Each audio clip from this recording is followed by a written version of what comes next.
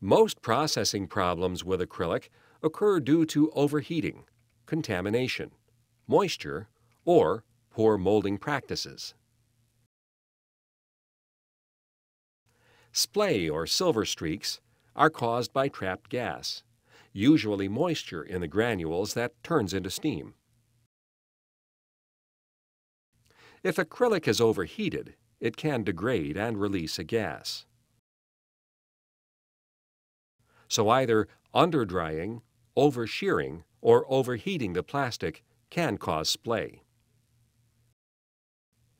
Translucent and natural colored acrylic will change to a yellow tint when it begins to degrade.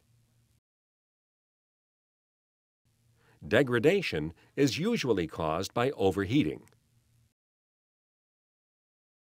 One solution is to use the lower range of practical melt temperatures and minimize the plastic's residence time.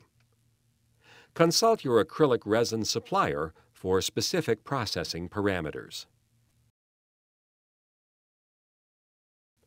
Black specks and brown streaks are usually caused by either material hanging up in the barrel or contamination.